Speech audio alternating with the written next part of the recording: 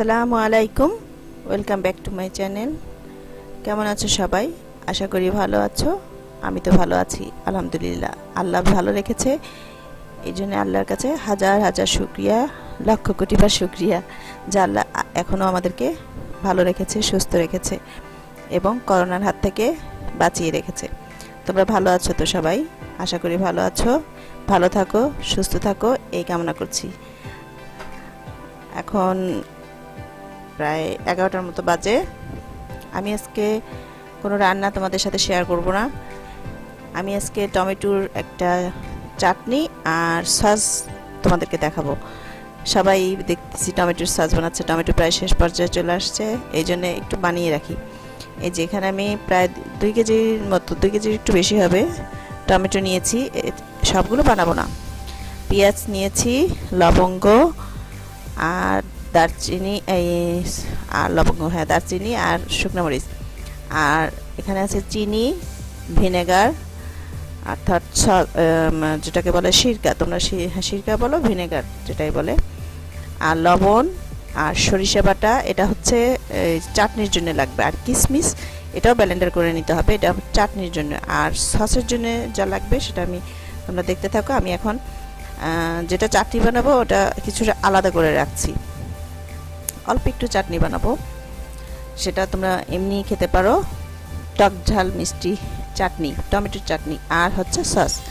এখন আমি ছোট ছোট করে কেটে নিব। আমি এই গামলাটা নিয়েছি আর চাকু নিয়ে নিয়েছি। এখন দেখো আমি কেটে নিচ্ছি।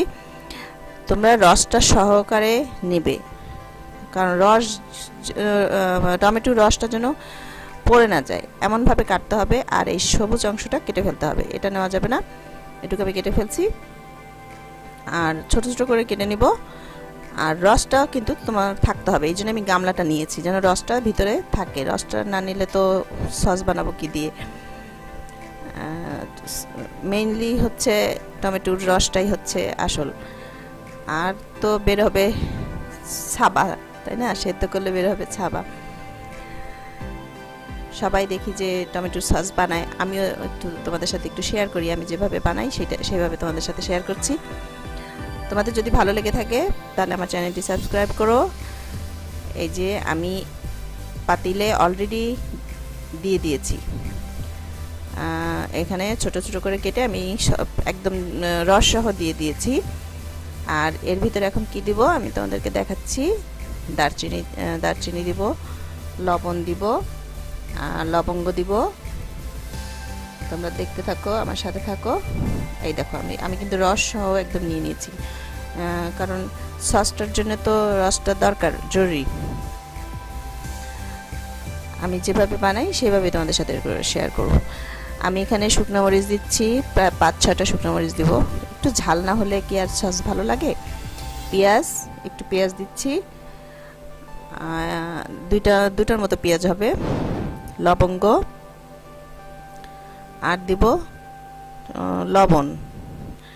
লবণও দিব, এবং কি দারচিনিও দিব।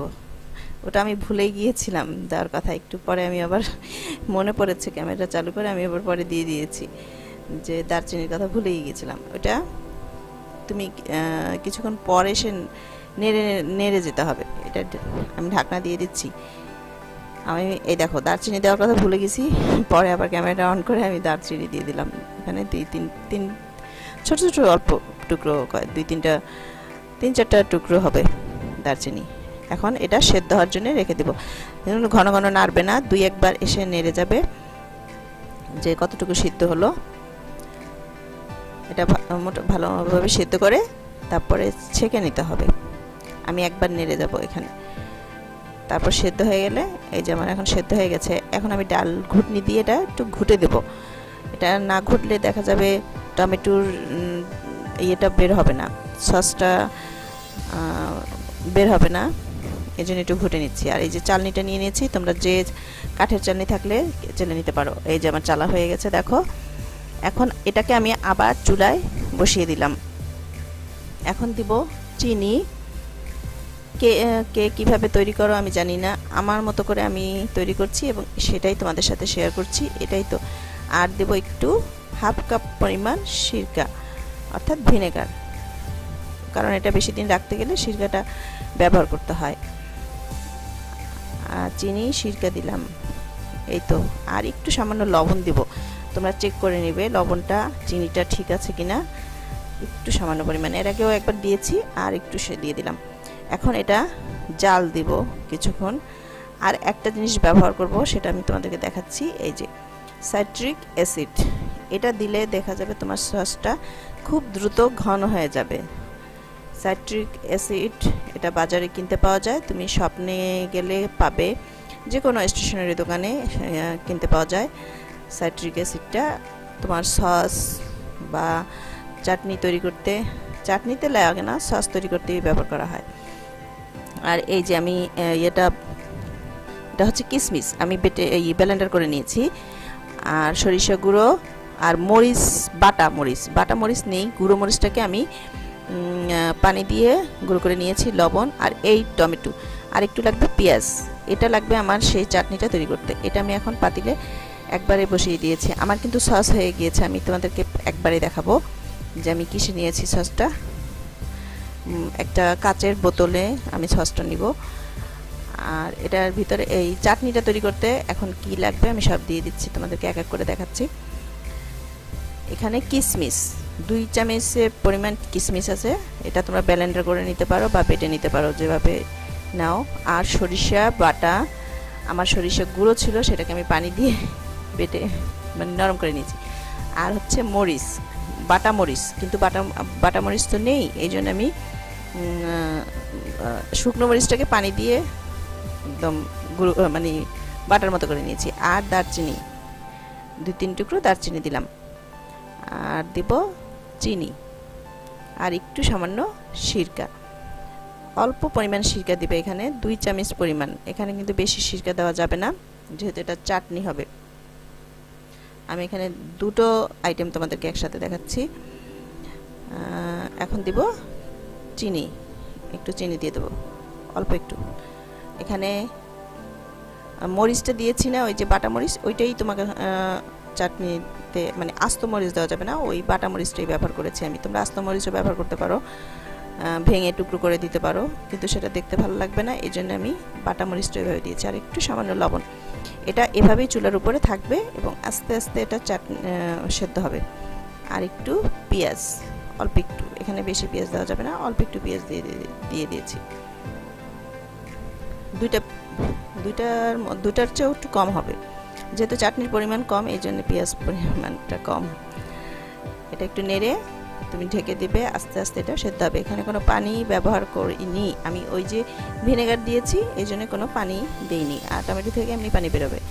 এই দেখো আমার চাটনিটা রেডি। আমি এখন এই প্লেটটা নিয়েছি, হার্ড আকৃতির একটা প্লেট, বা না হার্ড না, সরি, এটা তো পাতার মতো একটা প্লেট। এই দেখো আমার চাটনিটা তৈরি হয়ে গেছে। চাটনিটা তোমরা পোলাওর সাথে খেতে পারো, তারপরে পুরি টুরি দিয়ে খেতে পারো, যে যার মতো করে খায়।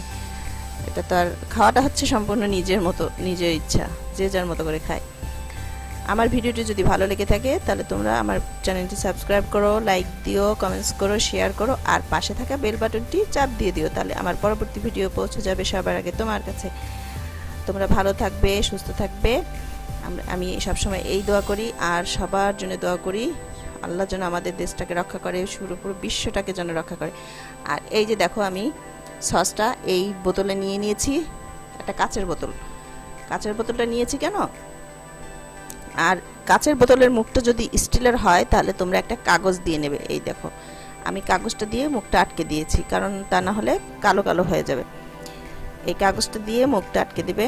আর যদি প্লাস্টিকের বোতলে নাও তাহলে দরকার হবে না। তাহলে আজকে আমার এই দুটো রেসিপি কেমন লাগলো, যদি ভালো লেগে থাকে, একটা চাটনি, একটা হচ্ছে সস, যদি ভালো লেগে থাকে তাহলে তোমরা আমার চ্যানেলটি সাবস্ক্রাইব করবে, লাইক দিবে, কমেন্টস করবে। সবাই ভালো থাকো, সুস্থ থাকো, এই কামনা করি।